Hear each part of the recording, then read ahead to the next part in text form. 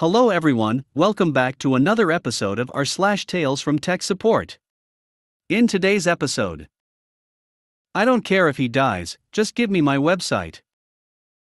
I know, I installed it. You remind me of my son, he passed away last year. I'm not really a computer person though.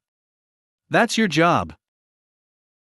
Before we get started, make sure to subscribe so you will never miss a video. So let's get started. I don't care if he dies, just give me my website. Hi there TFTS. LTL, FTP, LOL, etc. I manage the servers and security for the web portion of our company, meaning I oversee a lot of websites, but also file storage and web-based applications. I'm happily browsing Reddit hard at work when my inbox starts filling with Priority 1 tickets. Clients don't have the ability to set tickets to Priority 1, implying the entire help desk just got flooded with calls that relate to me. I may have ruined some perfectly good trousers, whimpered slightly.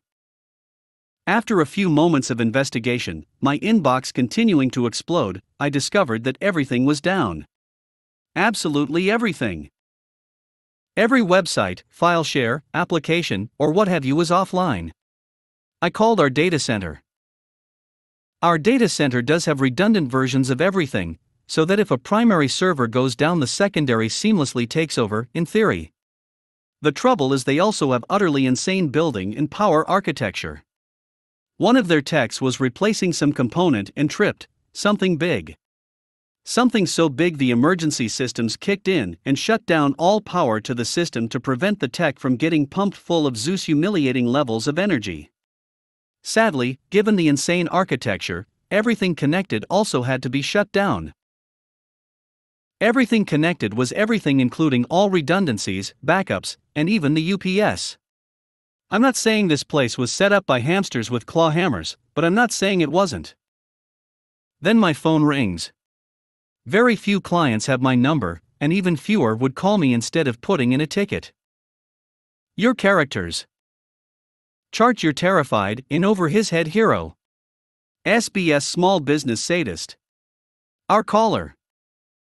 Chart, hello, how can I help? SBS, our website is down. Fix it. Chart, we're very sorry about that. I'm afraid our data center has experienced a major outage, and we're still working with them to get anything back online. SBS, not good enough.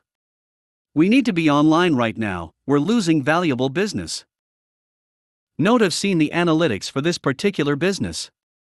They get maybe 5 visitors a day, tops. Yet somehow they always call within a minute of their service being interrupted. I should also mention they're paying for bottom-of-the-line shared hosting. Chart, I understand that. There was a critical issue at the data center, and sadly right now everything is offline. I assure you I'm working on it the best I can. SBS, there's duplicate servers there, right? This shouldn't be happening. Chart, yes, there are.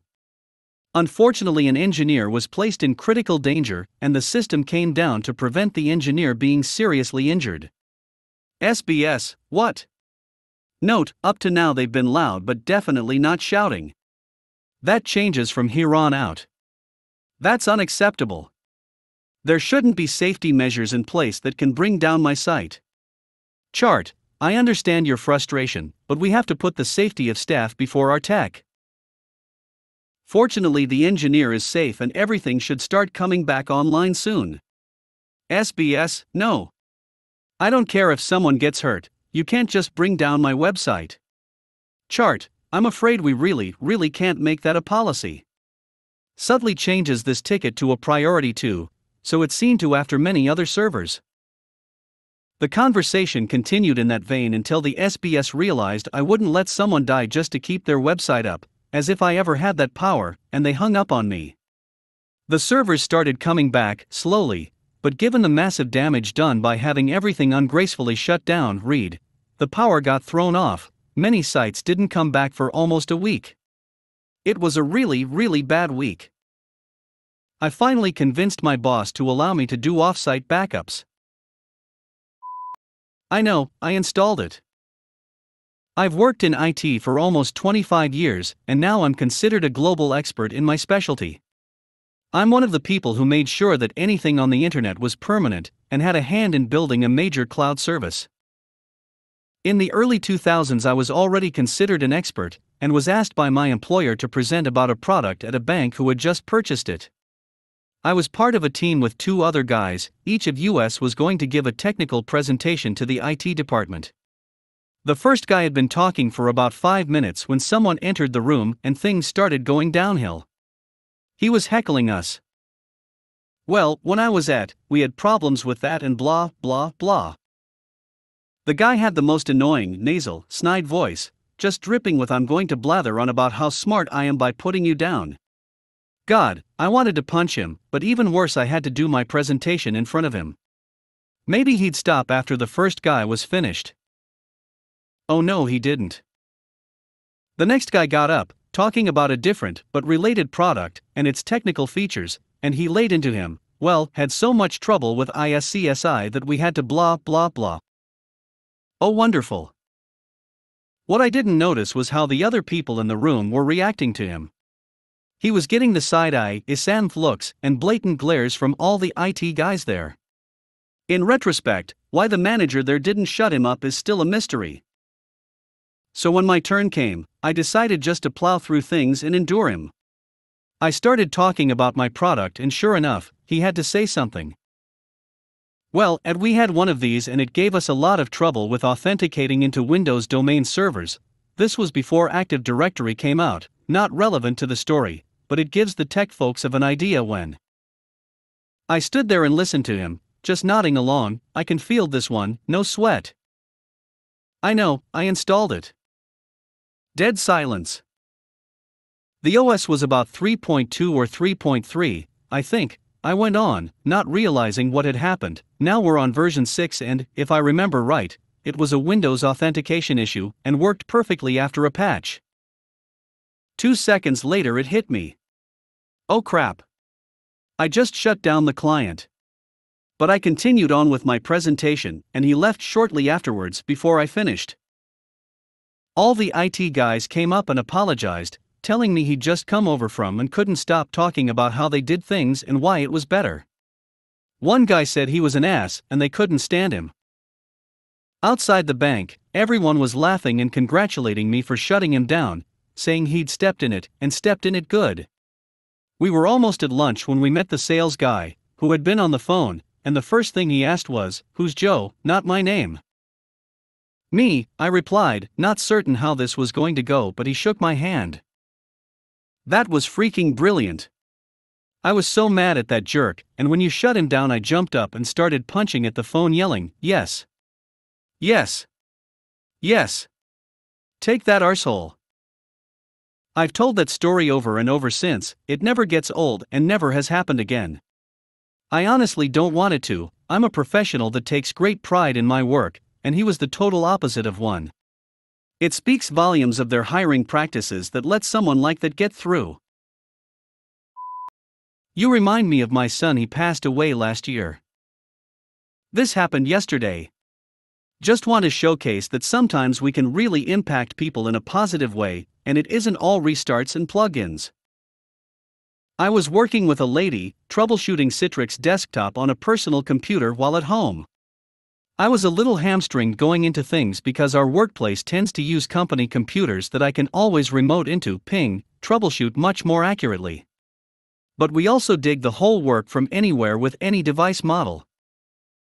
That said, I did my best, and we eventually got her squared away. Toward the end of our conversation she mentioned that I sounded like her son and asked for my age. I told her that I'm 24, and she paused for a moment, apologized, and said that he was 25, and passed away last year due to aggressive leukemia.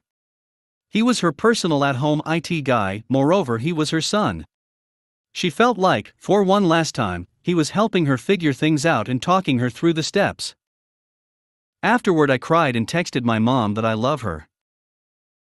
Hold your loved ones close, life is fast and brutal. And the next time you auto and just remember you may just make someone's day. Best. I'm not really a computer person though. That's your job. This just happened. Client called. Can't log into computer. I try to remote in. Says computer's disconnected. I tell the client and ask them to restart. They ask what a restart is. I pause for a second, thinking they misunderstood. Me, click on the power button and select restart. Client, whoa, I don't use a computer a lot, where's the button? Me, it should be in the farthest bottom right, a circle with a line through the top. Client, I'm seeing a lot of buttons but no circles. Alright, we'll do it the unpleasant way. Me, we're gonna force reboot.